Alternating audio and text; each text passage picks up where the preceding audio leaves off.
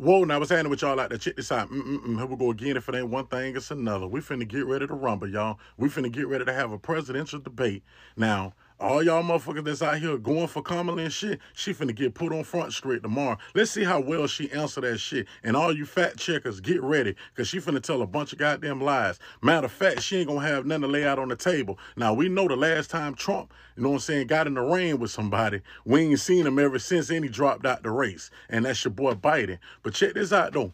If he get on that stage and he manhandle her ass tomorrow, watch this. It's finna be some allegations put on him, more charges put on him. It's gonna be a major distraction because they doing everything that they can to put this lady in the White House, man. A candidate that nobody picked, a candidate that was handpicked by these folks out here. You know what I'm saying?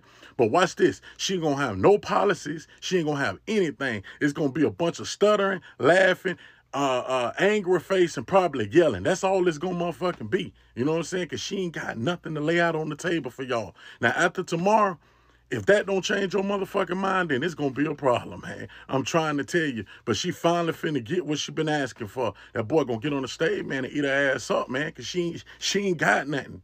He got everything to run on right now. You know what I'm saying? From how they handling the economy, how they handling all these wars around the motherfucking world, how they handling that fucking border. Man, what you want to pick from? You know what I'm saying? It's too much. It's too much against that at this time right now.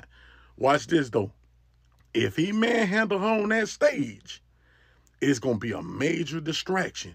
Watch what I tell you. We're in the fourth quarter. Y'all stay up out there and get it out the mud.